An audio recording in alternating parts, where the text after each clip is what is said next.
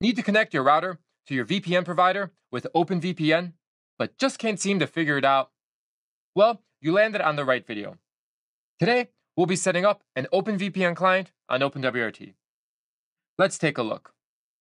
Welcome back to Dev Odyssey, a developer's journey through IT, where I cover tutorials and reviews of IT tools and technologies. I'm your host, Orest, and in this episode, we're setting up OpenVPN on OpenWrt. We've already explored WireGuard as a VPN client on a router, but that option might not work for everyone. While WireGuard has exploded in terms of its usage, especially with its integration into the Linux kernel, it's certainly not used everywhere. While many providers do support WireGuard, you'll find that OpenVPN support is mature within the VPN marketplace. Given that, we'll start exploring OpenVPN by first setting it up as a client on OpenWrt, as a network-wide VPN. Before we set it up, let's take a high-level look into OpenVPN. The OpenVPN protocol was created in 2001 by James Yonan and released under the new GPL version 2 license as the first open-source VPN protocol. Given its usage, it's become a versatile and widely used solution known for its robustness and cross-platform compatibility. It's been a go-to choice due to its flexibility and support for various encryption protocols. When compared to the WireGuard protocol, also an open-source VPN solution and released under the new GPL version 2 license, its focus is much broader. OpenVPN is more feature-rich, including support for authentication, certificates, key exchange, layer 2 networking, and extensible plugins. WireGuard, on the other hand, has much more narrow focus. Simply put, it focuses on speed, security, and portability. It does not have the features noted above, nor are there plans to add them. Its intent is to be used as a base for developers, such as Tailscale, to build on top of for those additional features, rather than include those features within the protocol. Because of this, it also has a much smaller, more easily auditable code base that is less likely to have security vulnerabilities. While I prefer WireGuard, I still use OpenVPN on occasion where its features are useful for my situation, and is actually how I learned to set up my first home network VPN. Let me know what you use to set up your first VPN, or if this is your first time doing so in the comments below. Now that we know a little bit about OpenVPN, let's go ahead and set it up. For this video, I'll be using OpenWrt 23.05 and MolVad as my VPN provider. To get started, let's log into our router's Lucy interface.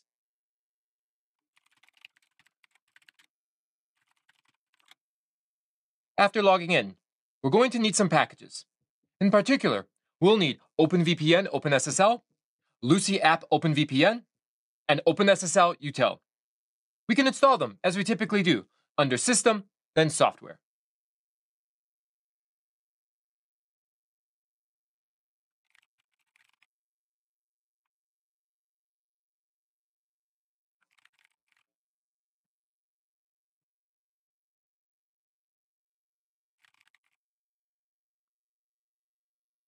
With these packages installed, we're ready to move to configuration. At this point, you'll need to grab the configuration file from your VPN provider. It should come as a file with a .ovpn extension. Let's grab ours from MolVad now.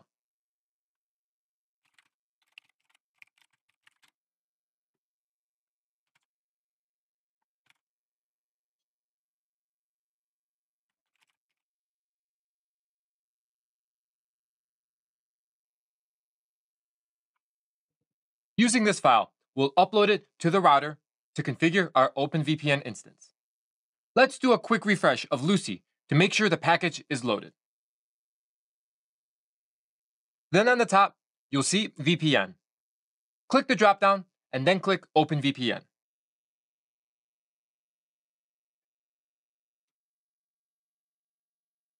Here, we configure our OpenVPN client and server, but for this video, we're focusing on the client configuration, which is all taken care of by our VPN provider. We could ignore the sample configurations for now, but in the future, there'll be a great reference for setting up an OpenVPN server. So get subscribed to see that video when it comes out.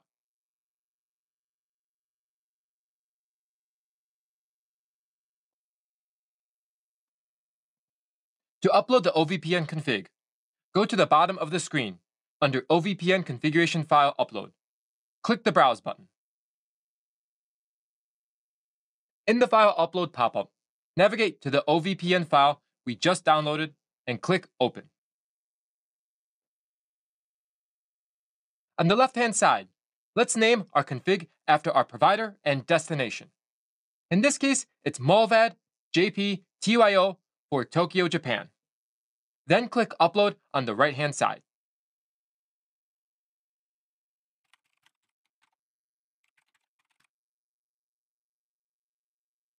Next, we'll modify the config for this instance we just created. Click the Edit button to the right. We now see the config options generated by our VPN provider. I'm not going to review these options in depth, since this was intentionally created by our VPN provider. In a follow-up video, I'll cover this when we need to create our own configuration file. In the meantime, you can follow the link in the description to learn more about these config options. For this instance, we'll need to make one change to get this working, as required by the VPN provider. We'll need to edit the auth-user-pass line to a file path of a credential file. Next to this line, type in /etc/openvpn/molvad_jp_tyo.auth.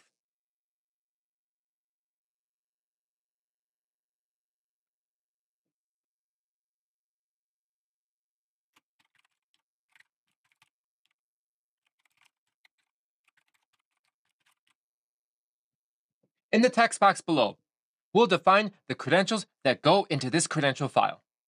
For MOLVAD, the credentials are simply the account number for the username, and then M as the password on a new line.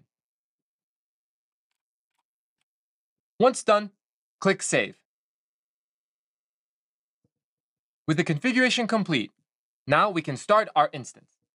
Go back to the section before this by navigating to VPN, then OpenVPN using the menu bar at the top. Then, check off Enabled next to our instance. Click the Start button to the right, and then click Save and Apply below for the instance to start.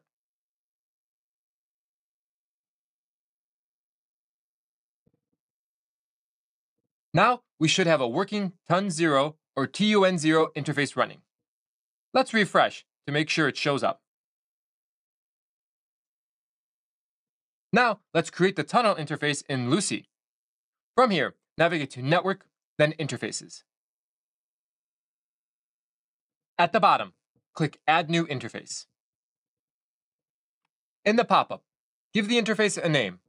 I'll name it the same as my instance, molvad_jp_tyo. Next, change the protocol to unmanaged. Lastly, for device, choose TUN0.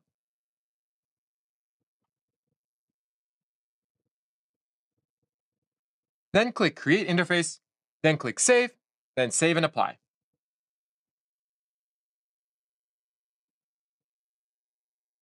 With this interface set up, we're just about ready to start using it. But first, let's create a new firewall zone and add this interface to it. Click on Network, then Firewall. At the bottom, click Add. Let's call this zone VPN_FW.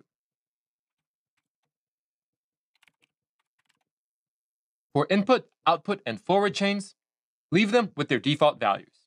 For masquerading, check that off. For covered networks, choose the molvad_jp_tyo.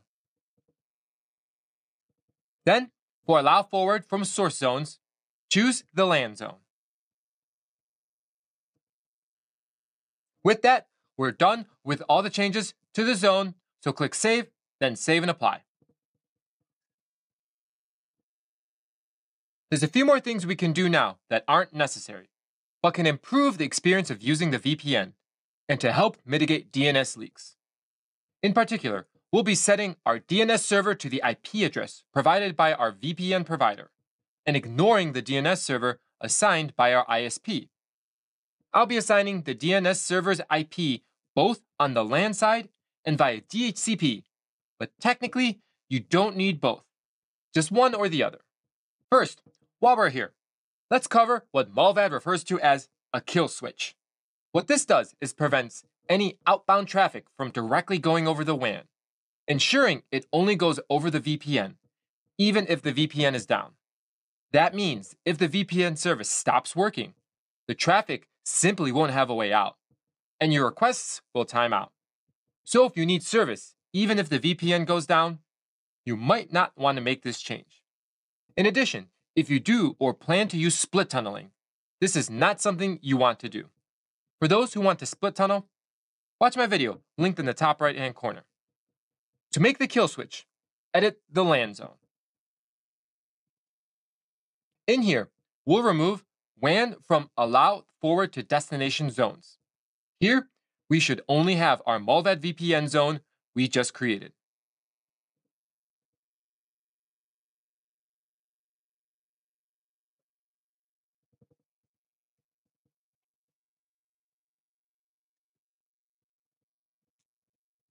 When complete, click Save, then Save and Apply. With the kill switch complete, we'll move to mitigating DNS leaks. First, let's cover DNS assignments over DHCP. To do this, go to Network, then Interfaces.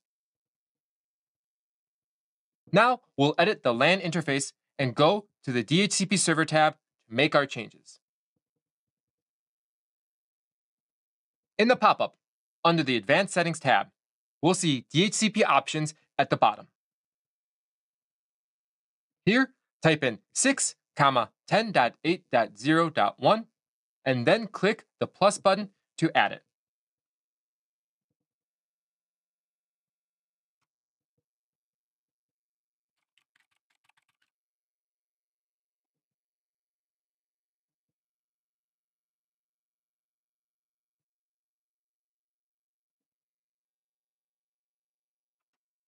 This is the DNS server provided by Malvad over this VPN tunnel.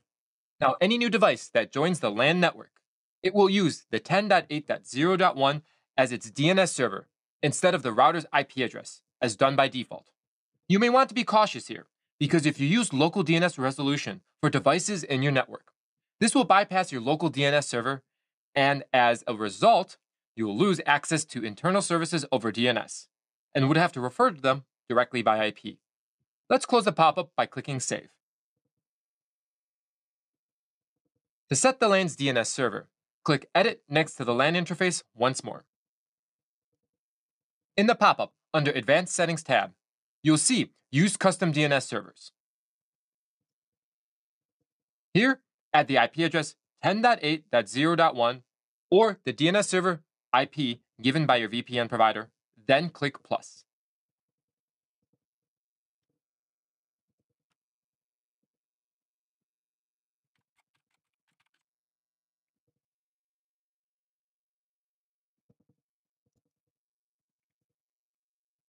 This simply tells your router to use that IP address for DNS resolution, basically as its upstream DNS server for any requests it receives. We're done here, so let's click Save. We should be done. However, I had to complete one more step as I still had DNS leaks after these steps. We'll be telling our WAN interface to not use the DNS servers provided by the ISP. To do this, edit the WAN interface. Under the Advanced Settings tab, uncheck the Use DNS Servers advertised by peer.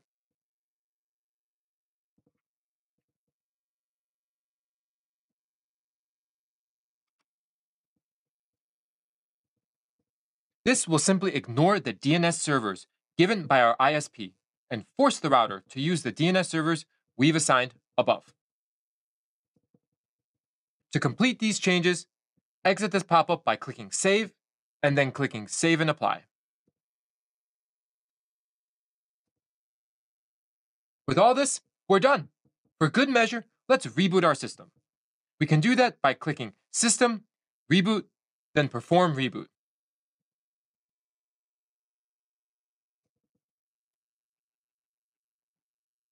Now that we've rebooted, let's make sure our VPN works the way we expect it to. First, log back into Lucy, and on the network page, let's see if our VPN interface has RX and TX traffic.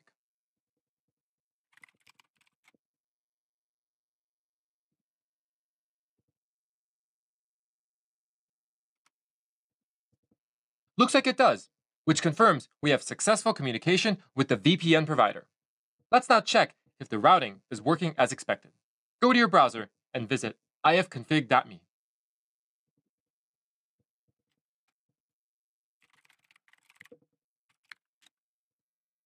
Here, I see an IP address that does not match my public IP address, which shows me my traffic was routed over the VPN. Let's make sure I don't have any DNS leaking. I'll do that by visiting mulvad.net/check.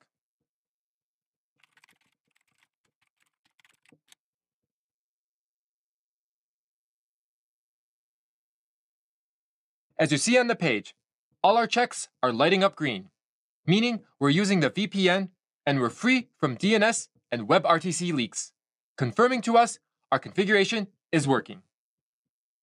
As we just experienced, setting up an OpenVPN client on a router is not too difficult. Whether it be WireGuard or OpenVPN, our VPN providers give us the configuration files needed to make it almost plug and play. At the same time, we learn more about networking during this process, expanding what our VPN service can do, such as accessing our home network remotely. On the topic of remote access to our home network over a VPN, we're likely to do that over many different connections and devices, such as our phones. We definitely want fast and reliable service, and I can say from personal experience that Mint Mobile has given me just that. I'd like to thank them for partnering with me on this video so I can use their quality service for my network shenanigans. Using their service, I had a great experience browsing the web, streaming videos, like YouTube of course, and connecting to VPNs, including my own. I could accomplish my routine tasks at the low cost of their unlimited plan at $15 a month. Signing up took about 15 minutes, and I got a SIM in the mail, only because I wanted one. To get on their network faster, you can opt for eSIM, and within minutes, you'll be using their network without breaking the bank.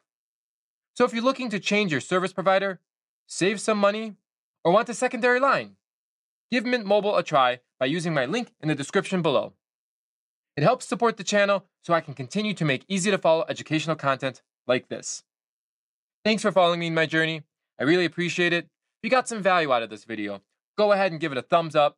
And if you like this type of content and other content around IT technologies, networking, security, and more, go ahead and subscribe to my channel and click that bell for notifications so you don't miss the next video. Need to set up WireGuard on a router? Watch this video here while I break it down step by step. Thanks again, and I'll see you in the next video.